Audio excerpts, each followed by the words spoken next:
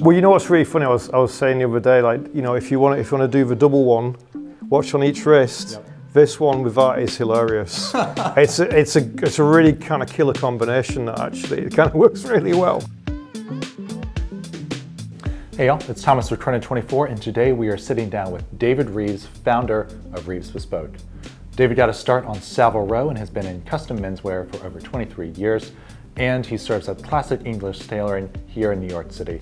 David, thanks so much for having us at your studio today. Oh, my pleasure. Well, we have a lot to get to, watches included, but I do want to start with just a little bit of background. Can you tell me a little bit about where your career in clothing got started? Well, I was in college studying graphics in Leeds in the north of England there, and needed a part-time job to kind of get me through college. And I was into clothing, I was into tailoring before I even got into it, and I started working for a Savile Row company called Reeves & Hawkes. I think it's 175 years old. Pretty good one. I actually didn't know who they were at the time, and I found myself working there, and I kind of got the bug really for it, and I got more interested in it, and it was more of a calling to me than graphic design was really, but I actually think a lot of my graphic design kind of eye or attention to detail does actually influence like the work that I do anyway. So I think that is an interesting kind of segue there. But yeah, so started off somewhere good. Worked in the business for about 10 years for like various places like Richard James, Timothy Everest, Prada, Dover Street Market, the Comme des Garçons store in London, and eventually set up my own shop about 12 years ago here in New York. Yeah, what was the decision making behind that? At what point did you know it was time to go off on your own? Well, you know, the real answer to that, I think, actually was, you know, the economy had actually crashed, and you know, Obama was just kind of coming in, and there wasn't really like much work around and everything. So it was that kind of era right then, and you know, I had just recently come over to America, and I was like, right, well, you know, I need to do something here, and to be frank, I thought I'll just stick with what I'm doing and try and sell some suits and maybe go back to working for somebody else, and I never did. So I just kind of kept going with it actually. So it was, I always wanted to do my own thing, but I think that probably spurred me on to do it. You know, so you're in a kind of a tough place like that, and it's, you know, necessity is the mother of invention, isn't it? Yeah. You know, so it worked out. And we were talking before about how your goal is to stay intentionally small, let's say. Yeah. You're not a big shop trying with 100 employees trying to do 1,000 suits a week. Tell me a little bit more about the Reeves approach to things. Yeah, well, I mean, I like to interact with the clients, and I like to be quite hands-on with this business, and you know, I enjoy that element of it. So I'm not like looking to be like a celebrity kind of tailor or like celebrity fashion designer or anything like that. I see every client, I measure up every client myself, I deal with every client. I'm usually just working in this space with an assistant and like one tailor perhaps. And that's just how we work. And you know, if we do a suit like, you know, 5 suits a week, 1 suit every day, and that's fine for us, and that's how we kind of like it really. We're not doing things like made to measure or kind of I was going to say half-assed, but approaches to things. You know, every time we do a suit, it's always a great suit. So if we're going to say we're going to do 5 to 7 suits a week, they're always going to be very good, because we kind of, I don't want to be judged on doing a made to measure or lesser kind of products. I want to be judged on the best product that I'm doing. And I think even now, even after 23 years, I've done thousands of suits, and I think I'm still judged on every kind of piece that I do, like all the time, which is like a lot of pressure, but we're also kind of a bit kind of used to that now as well. We got it down to a nice kind of science, so it works quite well. Before we tease it any further, I'd say let's just open it up and see what we got. Okay, sure. This dress watch collection is kind of a little bit varied. You know, you've got something like black straps, you've got like the white gold, you've got the Patek annual calendar, which is how we got connected in the first place. You were buying this on Chrono24. I did buy this on Chrono24 actually, yes. And then we started chatting a little bit, found out we had some mutual friends, and now we're here. I know, there you go, serendipitous. Yeah, I mean, this is probably my favorite watch in the collection. Yeah, the 5146 is beautiful, beautiful. As well as some other Calatravas as well, with some nice little details. I love the hobnail there.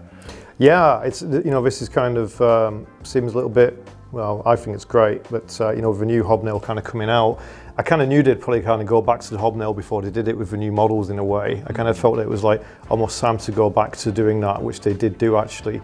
But I just love this watch. It's actually quite a large kind of presence on the wrist. I mean, it's that white dial, which is quite big. Yep. This is only like 36 millimeters, but it does seem quite large because that's so thin around there.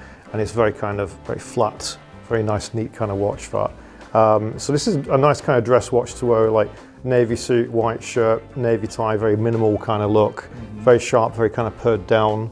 You know, I'd probably wear something like this, you know, like some tweeds and things like that. Yeah, a little bit more visually complicated. Yeah, exactly. And then this is a little bit interchangeable as well, like the, we've got the Lange 1815 here, which is actually the smaller model. What's the, is it 35 or 36? I can't remember. Yeah, that sounds about right. Yeah, absolutely beautiful, nice, simple kind of watch there. And how did you get into Lange? Because I feel like a lot of people, if they're looking for something in that neighborhood, they'll go for Patek and they'll stop there. What brought you to them? I think sometimes as well, I mean, people have said this, it's like they like Lange because it's not Patek or Vacheron or things like that. It's a little bit different. I do quite like things that are a little bit different, but I don't know, something about, like, especially even looking at this watch right here, I mean, it might be the graphic design idea, but from a graphics perspective, like, this dial just looks so clean and just perfect to me. And yeah, just the neatness, the look of like Lange looks very kind of like modern and clean. I think that kind of speaks to me a little bit. You know, the tailoring I like to do is often very kind of purred down, very simple, but just very nice fabrics and put together in a nice way. It's not being like too clever with what you're doing, but it's just the execution. Yeah, just really nailing the basics, which I think this does as well. It does, I mean, Lange in general does a whole lot with very few ingredients. I mean, any good dress watch, I would say, does the same thing. So we have the day-date, which we talked about before. That was your first, your first serious one, like you said. It can be quite a blingy watch, like I was saying, it's got its own personality. But if you kind of like wear this with like a very kind of conservative suit or navy suit or a charcoal grey suit, this was probably certainly intended to be designed as a dress watch, really, I think, you know. It wasn't really meant to be worn with like a t-shirt and jeans, and you know, anybody can do that, of course, if they want to, but I wouldn't do personally. I kind of feel that because of the amount of gold in it as well, I'd always be a bit bothered about like dinging it on something and things like that. Yeah, better is just kind of peeking out a little bit. Yeah, I was just kind of like, I like to wear this like, you know, probably with a suit, but it's also like a very fun watch to wear as well, like, you know, to kind of put this one out here. It's a lot of gold. Yeah. And then the next one we're looking at, is a bit unusual, is the 50th anniversary moon watch. Yeah. And this is a bit of an unusual one in this collection. I really did like the moon watch. Every time I'd see somebody wearing one, it always kind of, you know, impressed me and gave me like a bit of a warm feeling, that kind of watch, in a funny kind of way. And I liked the 1960s ones, which had the flat links, like a lot.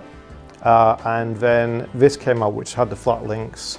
It had the Omega symbol in the original Omega symbol from the 60s, which I like better. That kind of spoke to me. I guess it's details and graphics there. And it's kind of going back to your roots a little bit with the 50s and 60s watches. Yeah, you're exactly right. And I was thinking, you know, two-tone can be a little bit tricky, but I love this in two-tone because it kind of really reminded me of like a space vehicle or something like that, where you kind of see things in steel and they've got gold accents and things like that. Or like a space helmet with like a gold visor. And not having a two-tone bracelet makes it a little bit more reserved as well. Yeah, I was thinking that as well, but I guess it kind of like works here, and then like the darker kind of grey dial kind of all brings it back into focus. It looks kind of like quite a very quite a modern watch, but it's very, you know, it's kind of a bit sci-fi. It's like even more spacey than the moon watch. It's kind of advertising its space credentials, I think, you know. Yeah, well, speaking of which, let's talk about some of the big boys here. These do, you know, even though you are a student guy and you know, more of a dress watch guy, we still have some real deal tanks over here.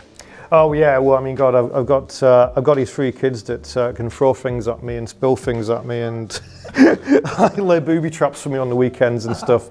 So yeah, I like to kind of have something that's like pretty tough, like as a real kind of sports watch that's like kind of quite rugged, but also very nicely put together.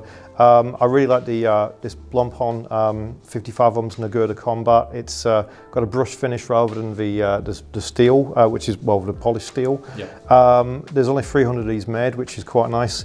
I went into the AD for this, and I looked at this. I just kind of fell in love with the watch, actually. Again, probably took me about a year to kind of think about going for it, and then I did. So a lot of times I think when you're buying watches, it's always like nice to kind of want them for a while, isn't it? You know, like you've always got to kind of think about quite carefully what you're doing with this stuff. Yeah, it's good to be sure. But yeah, it's nice. Got a nice, you were liking that click earlier, weren't you? Yeah, we can do a little ASMR over here. This is where all the money goes in a diver. That's so very nice. We do love to see this. And tell me a little bit about the, speaking of divers, the James Cameron over here. Yeah, well, big James Cameron film fan. Yeah. Not Titanic, more like Aliens and Terminator. This looks like a Terminator, this watch, actually. Oh, it's like a tank. It's really, yeah, it's built by Skynet. But it's, yeah, it's really nice with the transitional blue to black. It's a very James Cameron kind of thing, those kind of color palettes. Yeah, they're both very like rugged watches. I guess this technically is a bit more like rugged, but I mean, I'm not going to be diving in either of these watches. These are desk divers, really, pretty much. Go to the beach and them things like that, but this isn't going to go down 3,000 meters or whatever it can do. But yeah, it is certainly capable of doing so. Even setting the time on this earlier, you could feel just how sturdy it is. And there's one watch that's in this room that's not here right now. I want to go ahead and grab it because I do want to talk about it's an interesting one. In particular. Yeah, it's an interesting one. So what do we have here? This is broken pulsar box. This is a gold-plated pulsar. It's one of the original ones. It's gold-plated, and it still works. Yeah, there we go. Made popular by President Gerald Ford, right as the horse crisis was really taking off. This was the bee's knees at the time. This was the thing, wasn't it? Yeah. Going from a president to this, I mean, being another president's watch, you just see how tastes have changed over time. Well, you know what's really funny? I was saying the other day, like, you know, if you want to do the double one, watch on each wrist. Yeah. This one with that is hilarious. it's a really kind of killer combination. That actually it kind of works really well.